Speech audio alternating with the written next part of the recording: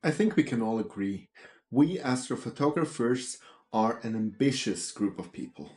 We want to get the best pictures, and for that we invest a lot of time and a lot of money.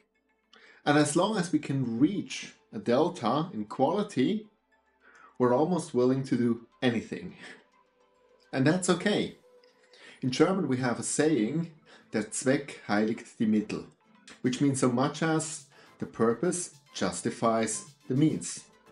Now there is one exception, and that is if we invest time or money and we get nothing in return. And these cases we want to cover in today's video.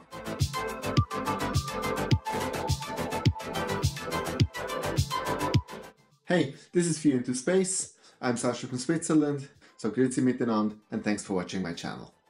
So there are three misunderstood topics which I would like to cover with you today, where we actually a lot of times overdo it and could actually save some time and or money. And let's dive right into the first one, and that is flats. Now flats are a very vital part of our imaging activities. And a lot of times the quality of our end product depends heavily on the quality of the flats. And at the moment, automatic flat panels are booming. And if you're interested in one of these, I've seen a few videos in the last weeks of Deep Space Dad, which produces these automatic flat panels for a rather reasonable amount. And the reviews are rather good, so you might look into that. But before you go now and order these, let's think about it. Because why do we need an automatic flat panel? Because we believe that after each and every shot we should do flats. And the question is that a valid thought? So let's think about why we're doing flats. So there might be some dust bunnies on the sensor glass. There might also be some dust bunnies on our filters. And last but not least, there might be vignetting based on the telescope. And that's it. These are exclusive three reasons why we're doing flats. If there's anything on the telescope front glass or on the mirrors, it does not influence our pictures as long as you do not have a dead mouse lying there. So this is not what we want to remove by the flats. So let's think next, when do these factors change? When it comes to the vignetting, as long as you stay within the same scope, it stays the same. It also stays the same if you rotate the camera, because the vignetting is at most scopes even Steven. Now let's come to the dust bunnies. And in principle, if you leave the imaging train closed, the dust bunnies stay most likely the same.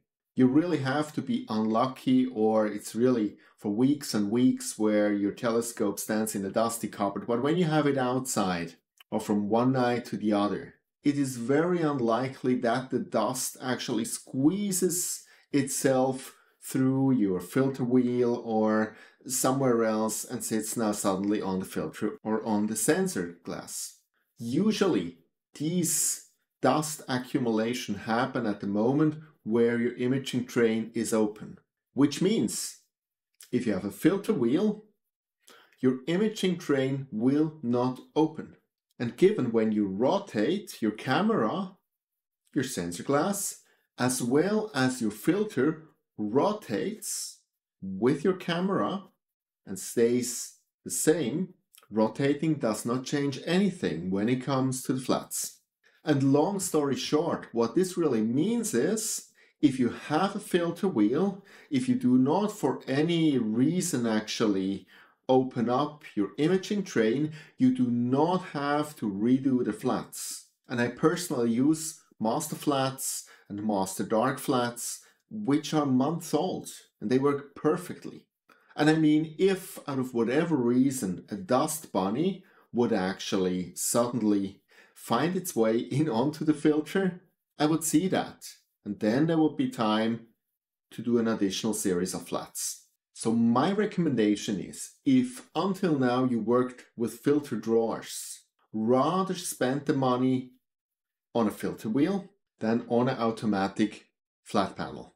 Flat panel is great in any way, but a filter wheel, even for OSC, is an absolutely great investment. Not only do you save time as you do not have to do the flats every time, but you also decrease the risk that a filter falls down or that gets a fingerprint on it or gets additional dust. And even on OSC, sometimes I need the narrowband filter and then I need the light pollution filter for the stars. So you can program that in your sequence. Next topic, guiding. I know it's an absolutely great feeling if we can actually brag that because of our mount, because of our encoder, because of our guiding skills, we get an RMS of 0.2. And everybody will envy you. But does this really make your pictures better? And for that we have a very easy formula, and that's this one here. 206 times sensor pixel size divided by focal length. And let me make you a few examples that you see what I mean. Let's start with my situation. I have an ASI 2600 MC, has a pixel size of 3.76. So we have 206 times 3.76. Now on top I have an FRA 400, so 400 millimeters. So we divide that now by 400 millimeters. So I get a 1.94 arc seconds by pixel. And what does that mean? It means that if I can get to an RMS of about 1.5, it's perfect. Anything below that is just for bragging rights, but it will not improve my picture. And 1.5, like any decent scope guide camera combination, can accomplish that. So if you have only any wide scope like a Red Cat or like an FRA 400, something like that, you do not need a great mount. You do not need to invest a lot of time in optimizing your guiding. Just press here dummy, PhD, let it do the guiding, and whatever comes out, it will be good enough. So let's do the same calculation with 600 millimeters. See here. And it's almost the same. 1.29. Again, an RMS of 1 or even a little bit above, and you're fine. Once again, practically any mount with a bit of guiding can deliver that to you. Now, the only point where this really matters is when we go far, far up on the focal length. Let's take, for example, my CPC 800 with, and I take now the reducer, 1350 millimeters. And now we're at 0.57. And ironically, with such heavy scopes, guiding is the most difficult. And mounts who can provide such a good guiding for these heavy scopes are rather expensive. And you know, I always prided myself having my CPC 800 on a wedge, and the wedge was doing so good.